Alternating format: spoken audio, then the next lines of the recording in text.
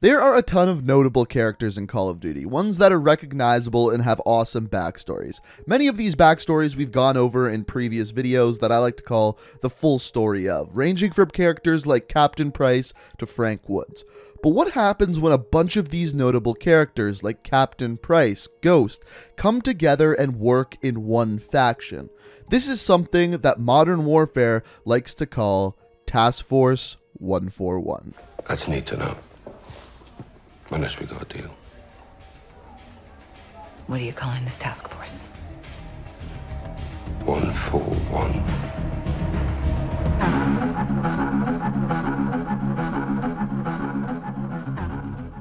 So obviously, Task Force 141 is making a return in this year's Modern Warfare, but this is a task force that has been going on since before Modern Warfare 2, and many of their missions that they've been on actually weren't in the Modern Warfare games.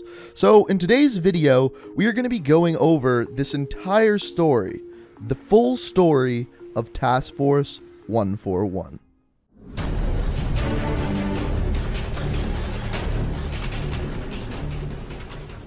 The 141 is a multinational task force designed for one main purpose: hunting down and killing Vladimir Makarov. Now, Task Force 141 is composed of British, American, Australian, and Canadian forces, and there's also potential for other nationalities being in there as well, where at the peak of Task Force 141, there was upwards of 85 different soldiers in this task force. And all of these soldiers have background experience in special operations, whether that be the British SAS or the American Marines. Now, there's actually a lot of confusion revolving around the 141, as a lot of people assume that Task Force 141 began in Modern Warfare 2, as that is actually the first time we see it in-game. However, Task Force 141 actually began well before that.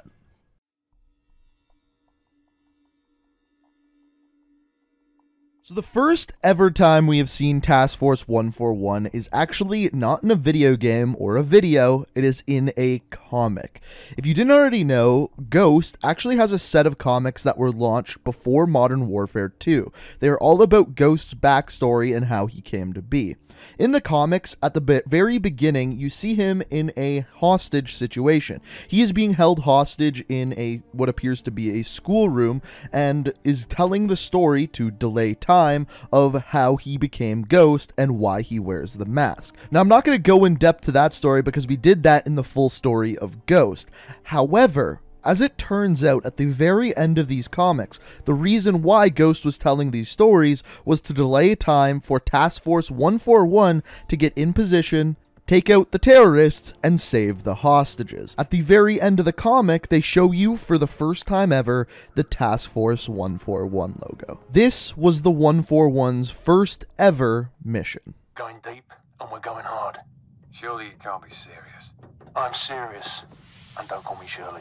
Now, another thing that may surprise you is that Task Force 141 was also in Call of Duty 4, but not in the main campaign. As it turns out, the Mile High Club, the very last mission in the epilogue of COD 4, was actually a Task Force 141 mission. Now, it's never actually said which characters were on this mission, but it's assumed that Captain Price and Soap McTavish are both there. Now, the misconception comes in here, where a lot of people assume that this mission takes place at the very end of Call of Duty 4, when in reality, it actually takes place right before the events of Modern Warfare 2, before the threat of Vladimir Makarov. This is Task Force 141's second mission.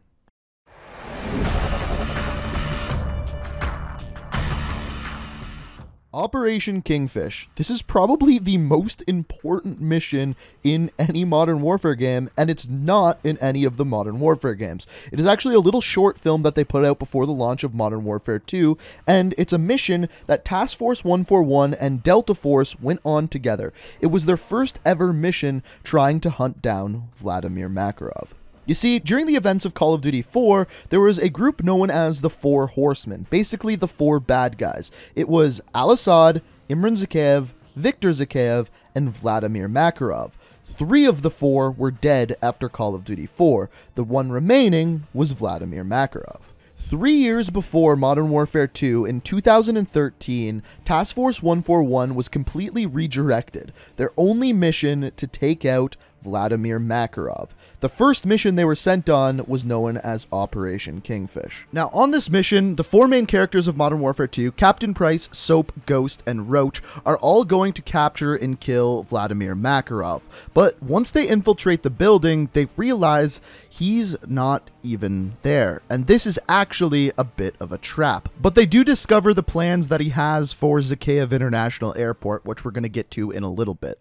By the end of the mission, they are stuck in a field getting shot at by Vladimir Makarov's soldiers. Many of the Task Force 141 soldiers perish, and one of them who is stuck in the field and is actually getting shot is none other than Captain Price. And as Soap is flown away, it is made clear that Captain Price is going to be left behind and left to the devices of Vladimir Makarov's army.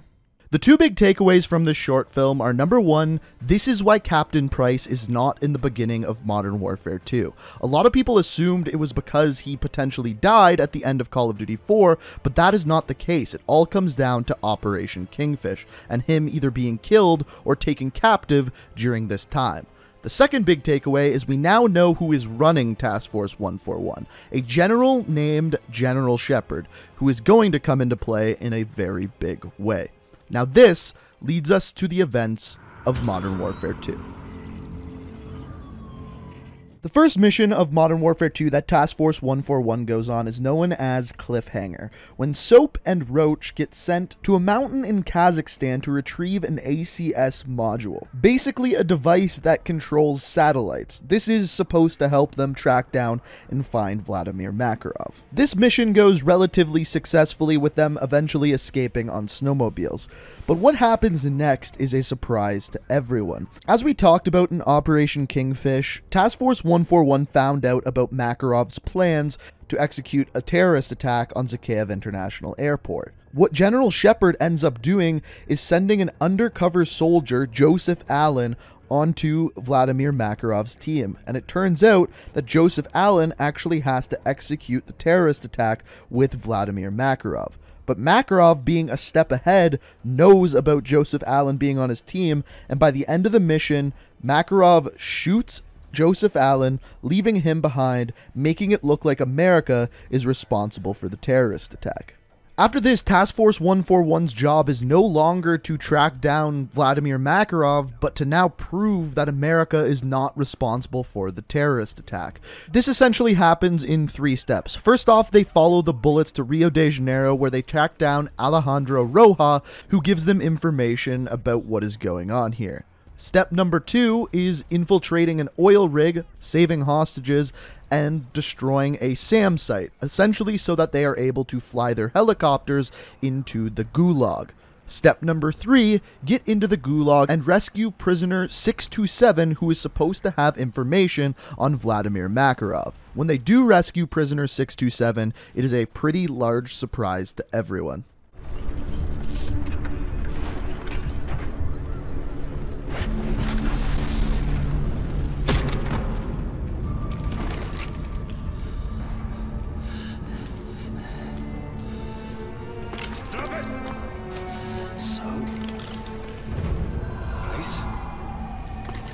This belongs to you, sir.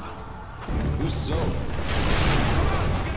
Turns out that after Operation Kingfish, Captain Price wasn't dead. He was taken by Makarov and kept as a prisoner within the Russian Gulag. After Captain Price gets out of the Gulag, he then joins Task Force 141 and directly disobeys General Shepard's orders. General Shepard wants to send them right after Vladimir Makarov, whereas Captain Price wants to end the war by essentially blowing up a nuclear sub that Vladimir Makarov owns.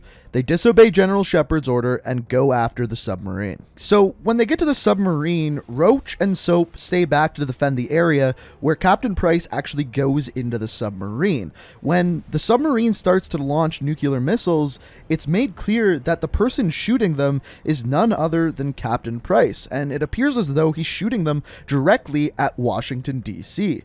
General Shepard uses this as a tactic to scare the United States and show them that Vladimir Makarov is trying to destroy the US.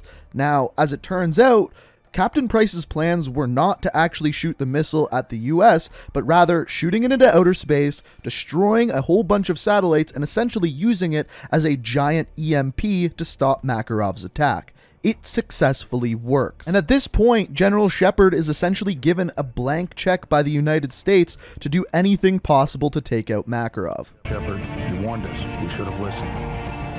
When they speak of this moment, we will not be the ones who stood guard while America died. One man is responsible for all this. Makarov must be brought to light. Whatever you need, General. We've got a blank check. So General Shepard's next move is to just go straight for the throat and kill Vladimir Makarov. He has two options. He sends one team of Ghost and Roach to Vladimir Makarov's safe house, and another team to a boneyard where Makarov can possibly be, which consisted of Ghost and Soap. The first group ends up getting to the safe house first, and when they get there, no one is there, but they do find a whole bunch of information, a big computer system that they're able to sweep clean and take all the information out of. But upon their evac, it turns out that Shepard has other plans.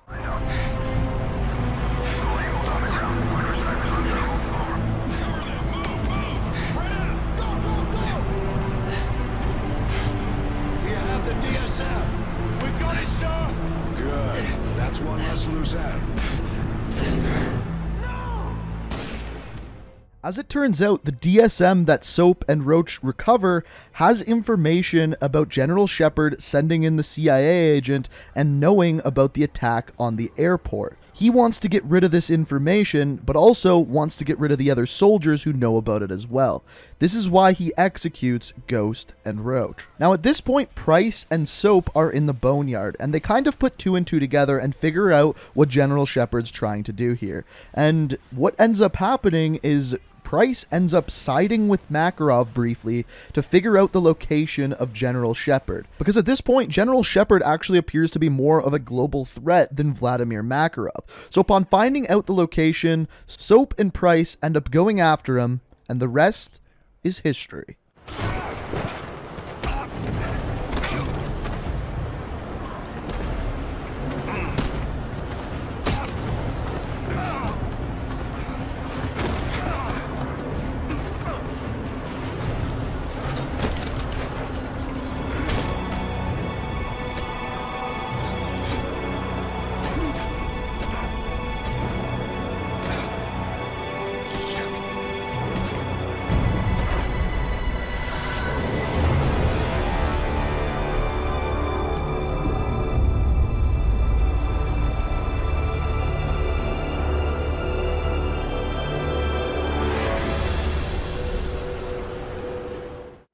So at this point, Price and Soap just killed a general that the world considered to be a good guy. So by every government in the world, they're disavowed and considered to be terrorists in and of themselves. At this point, they're working on their own. Task Force 141 has gone rogue. And this brings us to Modern Warfare 3. Modern Warfare 3 picks up right after the end of Modern Warfare 2. Soap is brutally injured and needs immediate medical attention. Nikolai ends up saving them from their location and bringing them to a safe house where they meet a new soldier named Yuri and get Soap the doctoral attention that he desperately needs. Now keep in mind, Task Force 141 is now working on their own, trying to hunt and kill Makarov. Their next mission is to search for a cargo package belonging to Makarov. So Yuri, Soap, and Price end up going to Sierra Leone to track it down, where they do so unsuccessfully. Their next mission is to track down someone named Warabi, a man involved with creating the chemical weapons that Vladimir Makarov used in the attacks on Europe. Now, after tracking down Warabi, they end up finding out Makarov's location in Prague. They end up hunting him down and setting up a sting operation to take him down. The problem is, though, Makarov was once again one step ahead. He sets a trap for Captain Price and Soap and Yuri, and ends up exposing Yuri that Yuri actually used to work with Makarov. What the hell? Price, who is that? Kamarov. I'm sorry, Price. Captain Price. Ад ждет тебя. Price, get out of there! Yuri, my friend. You never should have What the come hell's he here. talking about? Get out now!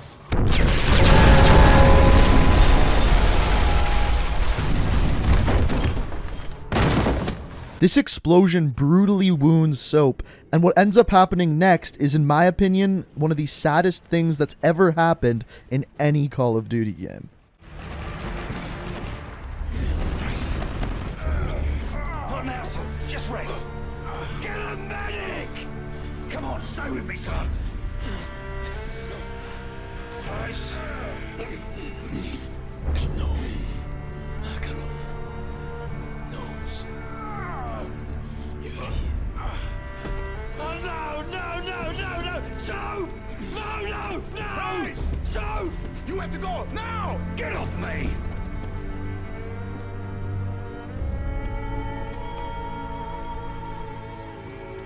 I'm sorry. Now, after Yuri explains how he used to work with Makarov and how slowly he began to hate the man and eventually ended up joining Task Force 141, Captain Price takes Yuri under his wing, and their next mission is to go to a castle being used by Russian forces as a fire base to learn the location of Makarov. And at this time, they discover the location of the Russian president and the location of Makarov. The Russian president was being kept in a diamond mine alongside his daughter, which Task Force 141 alongside the US Delta Force end up rescuing. This mission is actually the mission that ended up putting Task Force 141 back in the world's good books, as they realized after saving the Russian president that Task Force 141 were not terrorists after all. But there was still one last problem to deal with. That is, of course, Makarov. And after finding out his location was just off the Arabian Peninsula, Yuri and Price go in for their final mission. After tracking Vladimir Makarov all the way to the top of the building, it appears as though Makarov is about to escape, but Price makes one last jump, grabbing onto the helicopter, and, well, I'll just let you watch the rest.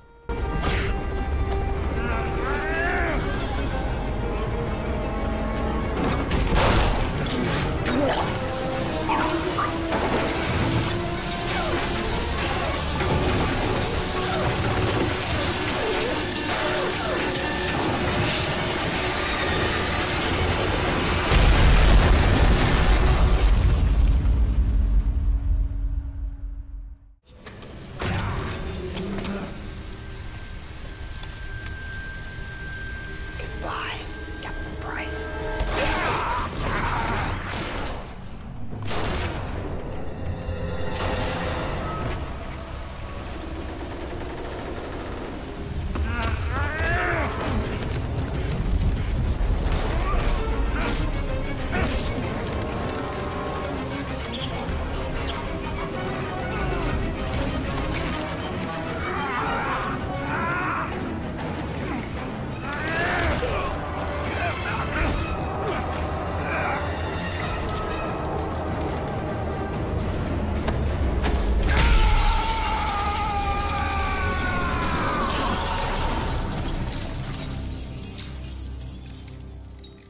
Task Force 141 was built for one mission: taking out Vladimir Makarov and essentially ending World War III.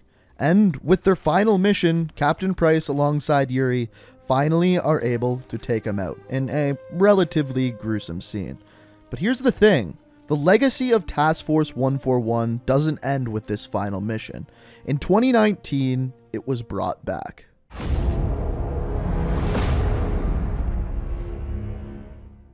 At the very end of Modern Warfare 2019, after the campaign is completely done, we find out that there is a new bad guy in town, Khalid al-Assad, and Captain Price has a solution for this. With the permission of General Shepard, he wants to put together a team built from certain soldiers that General Shepard has gotten the files for. Sergeant Garrick. Kyle? They call him Gaz. He never said anything. John McTavish, SAS, sniper, demolitions, goes by Soap. Why? It's classified. There he is. Simon Riley. There's no picture. Never. Now the rest. That's neat to know. Unless we got a deal. What are you calling this task force? 141. So the legacy of 141 may have ended with the death of Makarov. However, the legacy appears to be going on. With the future of Modern Warfare just a year around the corner, I'm curious to see whether or not the next Modern Warfare game, potentially Modern Warfare 2, is going to revolve around the story of Task Force 141 once again. Alongside Soap, Ghost, and Gaz, it appears as though the legacy will live on. And with the credits of Modern Warfare, we get to see an image that is very familiar to us. One that may remind you of something we saw earlier, of Operation Kingfish. But ladies and gentlemen, that is the full story of Task Force 141. Hopefully you enjoyed the video. These are the hardest videos for me to make. They take the longest, so if you did enjoy, it is much appreciated if you hit that like button. And if you like what you see, make sure you hit that subscribe button, turn notifications on, as it's the best way to stay up to date on all my videos. And let me know down in the comments below what characters or things from Call of Duty you'd like to see the full story of next. But guys, I hope you enjoyed the video. Thank you so much for watching. And until next time, guys, peace out.